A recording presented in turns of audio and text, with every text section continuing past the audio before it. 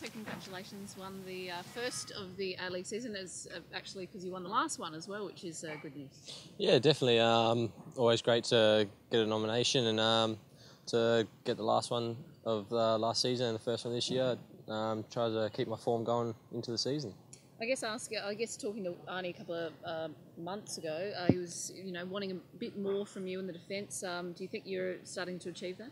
Yeah, I have to work hard at training to achieve my goals that I've set this year, and anything I can do to help the team achieve the championship again this season, I'll do my best.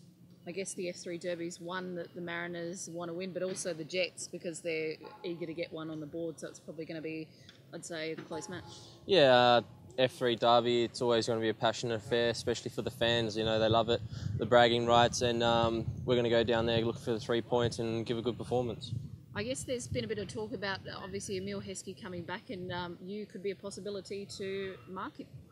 Yeah, Heskey's a well-known player across the world. He's been around, he's played for England, been to a World Cup, I think, and to play against him would be a big honour, and it's a good challenge for me. Do you think that maybe because he's coming off an injury, it might be a little bit better to play him at this stage?